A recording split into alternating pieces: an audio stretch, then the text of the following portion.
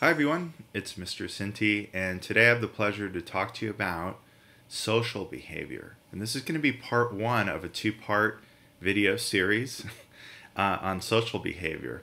Social behavior is really interesting, and I think one of the things that makes it intriguing for us when we look at examples of social behavior between organisms, and social behavior is defined as an interaction between organisms, between two or more, sort of in a group, usually in the same species. I think the things that make social behavior interesting is that we can relate to them because the human species is quite social, and these interactions are rather important to us. Let's get right into that conversation. And so when I say important, I mean that we rely on each other in a group in order to be most successful. And when I say most successful, I mean to survive and ultimately to have a greater reproductive output or greater fitness. Now, a lot of times we don't go into social behavior with this necessarily on the front of our mind, but ultimately, the ultimate cause of social behavior is rooted in evolution.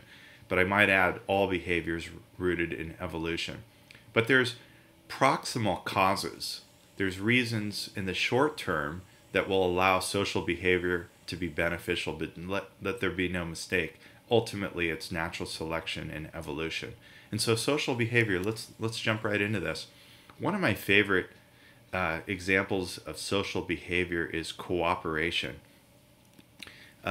You might have heard, if you know me personally, you might have know that this is my favorite quote of all, of all time, which is, "For the strength of the wolf is the pack, and the strength of the pack is the wolf." And so this embodies social interaction and cooperation in particular. In other words, if you try to go it alone, you're not going to be successful. Sometimes things like hyenas can't bring down prey unless they work as a group, or wolves have to hunt in a pack, or if you look down here, these pelicans are unsuccessful when they work individually. And so this is kind of sporting teams like to embody this notion of cooperation. And I think the whole idea of sport itself, the idea of practicing through play, is what we're actually practicing is cooperation. So we're trying to instill these tendencies and try to instill this type of teamwork. And so sometimes you hear the expression, there's no I in team. And so this is where it's coming from. So if we can work together, we're far more successful than individually. And so this is encouraged. In other words, this behavior of getting along and working as a team is highly selected in a social environment. And so now, not every social behavior is a positive one, like being cooperative. Sometimes there's some competitive social behaviors that come into play. And so organisms in a group could be fighting over something. They can be fighting over mates. They could be fighting over food. And so resources. And so in order to get through that, instead of having like battles, in other words, physical fights with organisms in your group, which could lead to loss of energy, it could lead to being hurt, or even if you feel like you could win the fight, you could be damaged in the fight, and that could weaken you, or you could accidentally be hurt by physically fighting. And so what organisms do in a social environment is sometimes they have what are called agonistic behavior. And agonistic behavior sort of looks on the surface like it's a fight, but it's really threats and pretending to be biting. Like if you might have seen dogs do this, or wolves, where they're, do you see how this one dog right here is looking to bite, a wolf is looking to bite this other one? It isn't really doing it. It's basically exerting itself in terms of its physical prowess, but it's intimidating and it's hoping to back down its opponent. And so the opponent, it then becomes more submissive. So it's kind of ritualistic. it's pretending to bite, it's howling, it's gesturing, it's sort of giving this the snake eye. Agonistic behavior, generally there's no harm done in this. And so it's kind of like wrestling. And in terms of, here, let me give you an example of this before I move on. I think what's really interesting is, I may have described it, but again, I think seeing agonistic behavior is a little bit better than words. And so here we have wolves are a classic example of this. And so check this out. Okay, this wolf obviously is very upset, and it's maybe howling, and okay, and so a fight is ensuing. And so, do you notice how it isn't really too violent? It's kind of ritualistic. Okay, there's some, tail between the legs, and so they're fighting, but again, not a lot of harm is going on. And so this one is like, okay, get back, get back. And so this one seems to be the winner, and so he reinforces it with a howl. And so, like, take a look here. Let me back that up a little bit. And you're like, well, what were they fighting over? And so, interestingly enough, you can tell by the environment that it looks like it's cold and snowing, and so maybe resources are limited. It looks like they're fighting over this carcass. Now, what's interesting to me, it's like, okay, here's the winner. But take a look. There's two of these wolves over here, and so one might think that these two could take that one, but in fact, this is the winner. And so both of them back down. And so what's interesting is agonistic behavior, again, is very ritualistic. And so it works. And so it's competitive, and it results in submissive behavior. And so ultimately, if you get into a conflict, though, in society, it's not good to sort of harbor and maintain those hostile feelings with one another. Again, you have to, when there's a conflict, you don't have to, but it's encouraged to have reconciliation. In other words, forgiveness. In other words, we have to get along with people. And so, temporally speaking, you could be in a fight with an organism or a friend or something, but then in the end, you have to get over it. And so, reconciliation happens usually between conflicting individuals, because ultimately, time passes and there needs to be moving on. And so that's an interesting thing. I want to talk a little bit about dominance hierarchies. And so you're probably familiar with this. It's when individuals in a group are ranked, usually linear, like number 1, number 2, number 3, and it's not usually called 1, 2, 3. It's usually letters of the alphabet or pecking order, like alpha is the number 1, the top dog, if you will, the alpha, or beta is the number 2. And so you might think, this is kind of interesting because the alpha, the leader, if you will, controls the behavior of the others. And so leadership in general is really an important thing to develop in a society. If everybody has equal say, you might think that this is, well, this is great, everybody can contribute, but ultimately there needs to be someone who makes a decision so that the group can just follow it. And so ultimately it's more successful when there's sort of a governmental decision-making society going on. And so this is what comes up with this dominant hierarchy. And so usually it's known between like baboons or chimpanzees or wolves or chickens, most notably. And so this pecking order helps to maintain order.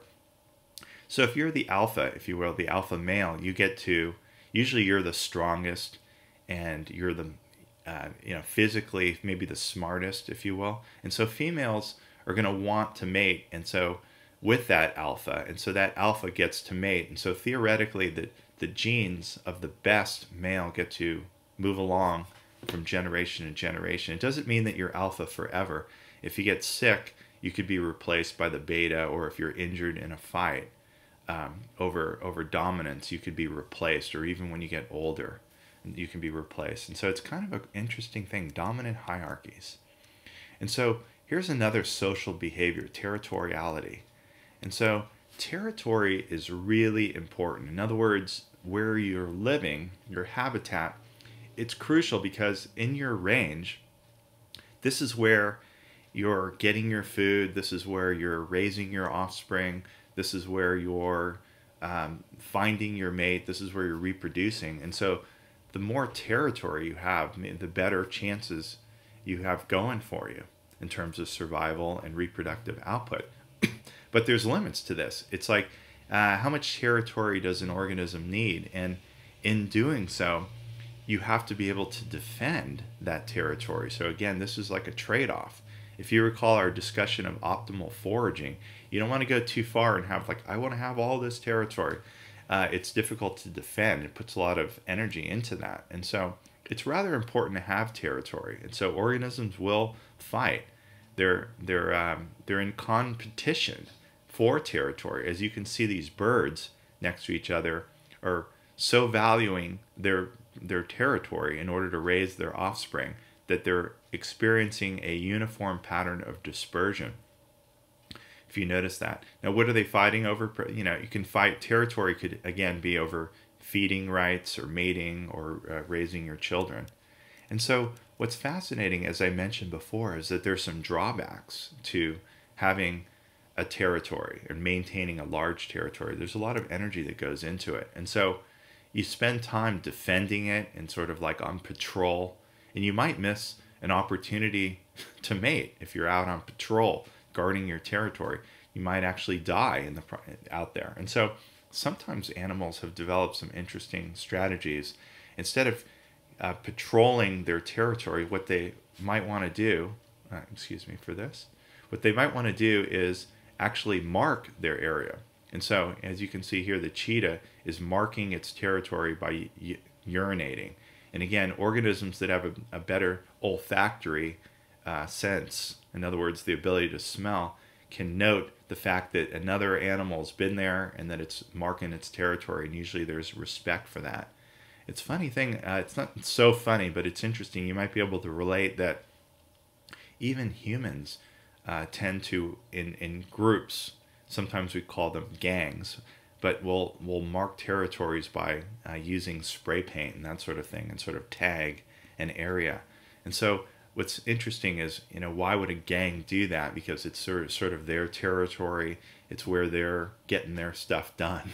I'm not sure what it is that they're doing, but spraying behavior is something that organisms do to mark their territory so they don't have to be on patrol constantly. And so this social behavior is a real important one. Courtship behavior is such a classic in animal behavior in general, and it's what organisms do. And, you know, when we talk about courtship, ultimately we want to mate with the opposite sex, but it's like, it's not so easy to do it. You have to court. In other words, you have to get the other gender to be interested in you. And so sometimes, as you can see here, even in fruit flies, this occurs, believe it or not. I mean, you may not have noticed courtship behavior in fruit flies before, but it happens. So there's a little orientation. Sometimes they throw out their wings and vibrate it, and they follow the female around. And there's all kinds of things that ensue. Let me show you. I actually have a video of courtship behavior. I'm not sure if you're surprised by that, because I'm capable. But take a look at this video on courtship in fruit flies. I think you might think it's funny. At the top of the fly with the spots. And that's a little dance that he does in front of the female while he's pursuing her in courtship. So species that have these spots at the edges of their wings engage in this courtship display. So if you see this male at the bottom is extending his pigmented wing, sort of in a matador sort of approach, sticking out its left wing. She seems to be paying attention.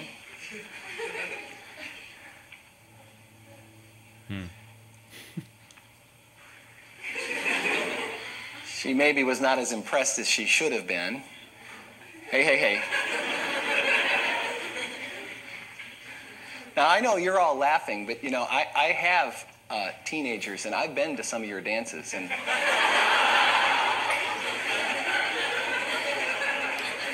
yeah, you know, it's funny, but I think there's a lot of truth in that. Like, humans really display a lot in terms of courtship rituals. And so this is fairly common throughout the animal kingdom, and it goes into birds as well. This is one of the famous courtship rituals that you can find in a bird called an albatross. And so here are two albatross exhibiting courtship behavior.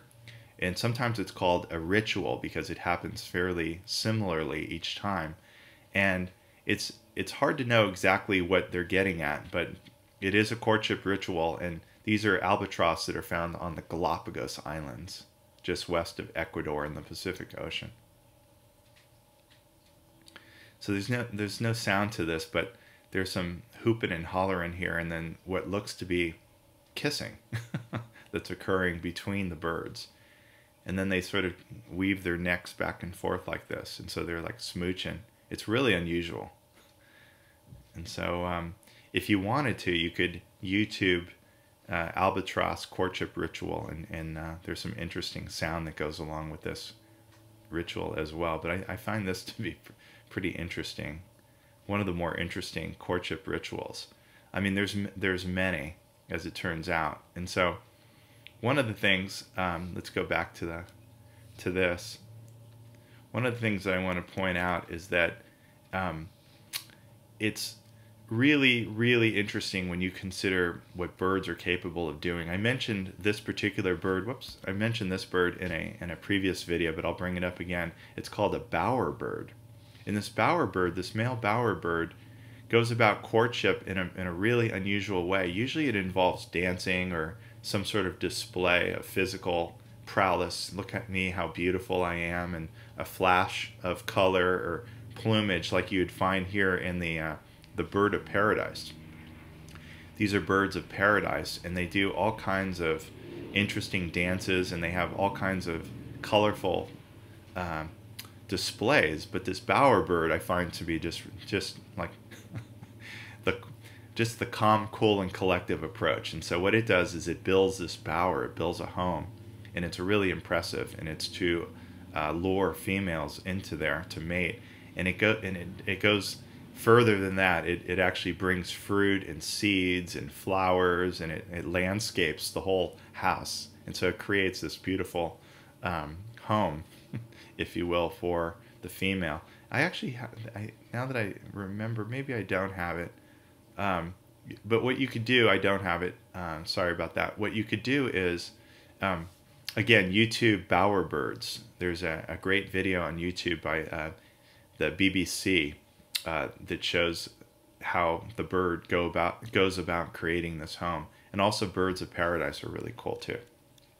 And so maybe our most famous courtship behavior that we can relate to is fairly common is the peacock. The peacock is the male, and it courts the peahen, which is the female. And the peacock has this incredible tail. Look at this. It's so large, and it's so colorful, and it dances and displays it.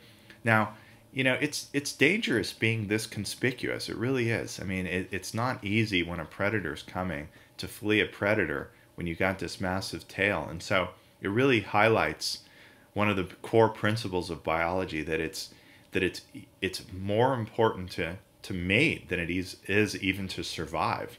I mean, I know those things kind of go hand in hand, but it's just saying that they're really to go out on a limb in order to mate. It's that important. And so natural selection, what's up with these courtship behaviors? Well, you know, in the end, it's choosing a mate that is, you know, going to be the best possible donor, if you will, to the next generation. And so you want to pick the best genes. And the only way you can pick the best genes to be in your offspring is to choose phenotypes.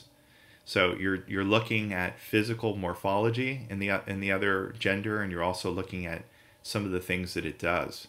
And so you need to think about when you're courting a mate someday in the future, what are some phenotypes that are qualities that you think are valuable in choosing a partner. And so again, here's those albatross that are smooching, and it leads to, if it's successful, it'll lead to copulation, which is another way of saying sexual reproduction. So it's a series of displays and movements, but it could either be by male or female, and that really depends. I mean, usually we think of the male as being the one that's very colorful, more than the female, and that's called sexual dimorphism, where there's a differentiation between what a male looks like and a female. But it can be the reverse as well. So these displays can either be by a male or female, and it depends on the mating system. And so that's something that we're going to need to discuss as well. And then finally, this courtship ritual, again, is also a classic. You may not be familiar with it unless you've been studying animal behavior. But this is our famous male stickleback, three-fin stickleback, and you can tell it's male, not just because it has the male symbol there, but because it has a red belly. And so what's interesting about this is that it goes into this courtship ritual when it sees the female, and what it's looking at is, as sort of a stimulus, sign stimulus, is that it's looking at a swollen female. So the female has to be really chubby, if you will, because she's swollen with eggs. And so again, the male doesn't even care. Like you could do this in an aquarium, and you can put in a model of the female, and it doesn't even have to look like a fish. It just could be a round, swollen object. And the male starts going into this courtship ritual. And what it does is, it does this, what's known as the Z dance, the zigzag dance. So it's weaving in like this, and then it starts pointing into like this crevice, some sort of cave, like a little alcove in the bottom of the tank, or in the wherever it wants. So it's saying, okay, female, go in there, go in there, go in there. And so the female then goes in there, and then she lays her eggs in there, and then he prods her and like, okay, get out. And so then the female goes out, and then the male goes in there and releases sperm and then fertilizes the eggs inside. And so that's kind of unusual. So I wanted to point that out. And so what's interesting about this is a sort of a transition between mating systems and what I was just talking about in terms of parental investment. You have to step back for a second and remove yourself from morality when it comes to parental investment, because I know in our situation, in terms of the human population, we like to think that a monogamous relationship, in other words, pair bonding between the same male and female, is best. We often think that both male and female need to be present in order to raise the offspring.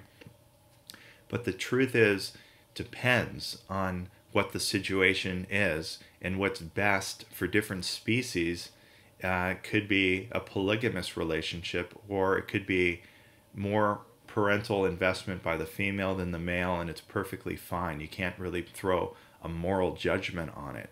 I think moral judgment is one of those behaviors that we have in our society in order to encourage the parental investment that is best, that serves humanity, which is a monogamous relationship like that. So just wanted to point that out. So parental investment, keep your mind open. And so it refers to the amount of time and resources that the parent spends in raising the offspring. And so generally speaking, it is lower in males and more in females. And we don't know definitively why that is the case, but we sort of suspect it might have to do with the fact that the female puts a lot of effort into creating a reproductive gamete, like an ova, like the egg. And so it sort of goes to follow that she'll want to invest a lot of parental time into the rearing of that offspring. And then the converse of that, is that if the male produces so many gametes, the sperm, that it's really of less value. And so there's not a lot of investment that goes into parenting. But it will depend. And so let's get into this parental investment. It's actually kind of an important idea in animal behavior. And so generally, again, in most situations, it's the female that is choosing the mate. It's the female that needs to be most discriminating, if you will, the one that is choosing. Like if you think of a panel, again, like an American Idol or something, it's the female that's sitting there judging the phenotype and the behavior. So this is a a picture again on the Galapagos Islands of the male blue-footed booby. And so it goes with this big dance, and the female, either likes it or doesn't like it. And so the female basically is looking for the fit male. Now that's a big quotation. What does this mean? It could be physical, could be strength, could be muscles, could be intelligent, could be disposition, could be a lot of things. Depends on what you like. But ultimately, by choosing the best phenotype, you're choosing the best genes to go into the next generation. And so these mating behaviors and mate choices are rather important. Now, when I say mating behavior, it isn't just the act of sexual reproduction. It's really all of these things. It's like seeking a male, trying to attract the opposite sex, and then choosing, and even competing for mates is part of this mating behavior. There's competition. Like you can see how these turkeys here, these male toms, are going around waving their tail feathers, and they're competing, if you will, for mates. And so all of this results from natural selection, and something in particular, a subset of natural selection called sexual selection. So if you're a drab or you don't have an impressive tail, maybe the female isn't choosing you, and so your pitiful tail is not going to get passed on in the next generation. And so let's look at this. So the mating relationships between males and females will vary. Okay, I mentioned this. And so one of the most common mating systems is something called promiscuous. And so promiscuous means that there's no strong pair bonding. In other words, the relationship is not very strong. It doesn't last for very long. And so there's mating that goes on, and then they're done. And they can go out and find other partners. And I know that morality is saying don't do that, but in fact, promiscuous behavior is fairly common in other animals. And so when there is a monogamous, okay, that means one monogamous, in other words, one male, one female, they tend to stay together, and there's what we'd call pair bonding. And when it's monogamous relationships, generally these are two goals. You can't hardly tell the difference between males and females. And so that's a characteristic of the fact that they have similar morphology. In other words, similar external structure.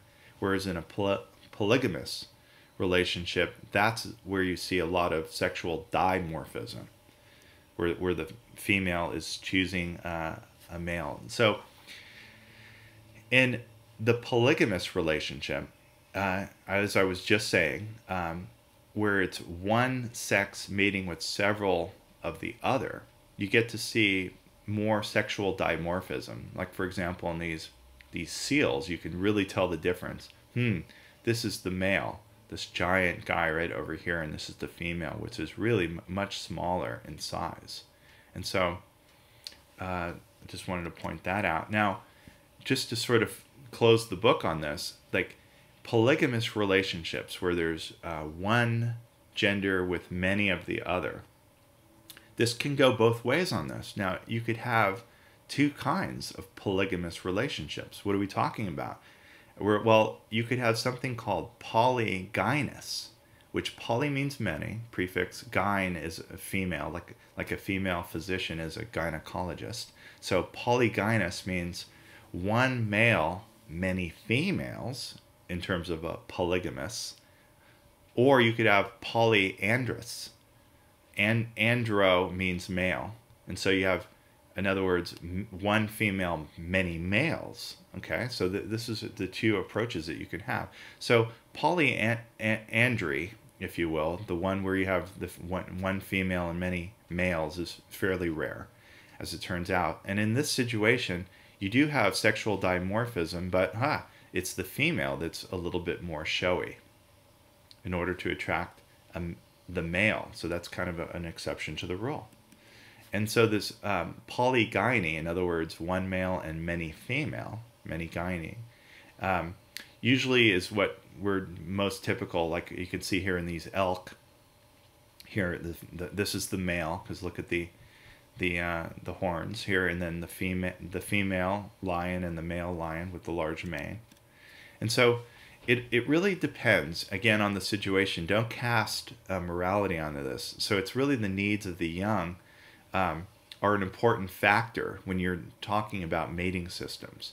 If the young are vulnerable and they take a long time, like, for example, humans, it takes a long time, many years, before the child is capable of feeding itself or being able to walk. If it's very vulnerable, then that is a selection pressure for monogamous, for staying together, because both parents are needed to raise the offspring. But if the child is, good to go as soon as it's born, the truth is you don't really need to have pair bonding. And usually the truth is, if the male were to leave, and the female can take care of the child, and the male can go out and find a new partner. And so, but if the chicks, if you will, if the offspring need a lot of attention, it's better to stay together, like love right here. And so, again, like I was saying, the male can maximize its reproductive success by taking off and seeking additional mates, like in this many female example. This is the male frigate bird on the Galapagos Islands with that big red pouch.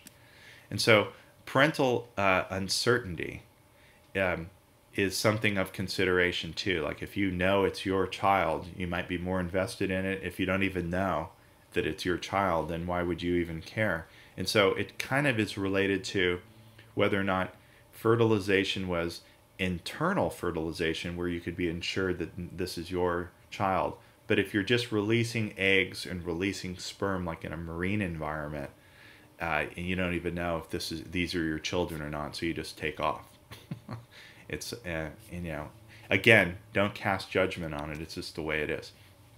And so finally, I found this particular example to be an interesting one, so I'm going to finish with this. When females are choosing mates, I remember, as I was saying before, what quality that you're looking at? Is it muscle? Is it intelligence? Is it plumage? What are these things?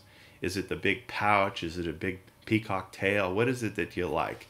And so really, beauty is in the eye of the beholder, because in these female ants, what is it that they're looking for is that the female stalk-eyed flies, they choose males based on how long these are the eyes on the ends of these stalks. So they're choosing males that have like the longest eye stalks.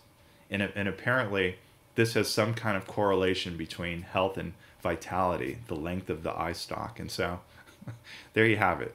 So it all depends.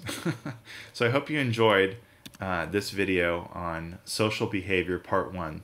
I hope you have an opportunity to view part 2 as well. I think you'll find it just as interesting, or perhaps even more so. Thanks for watching.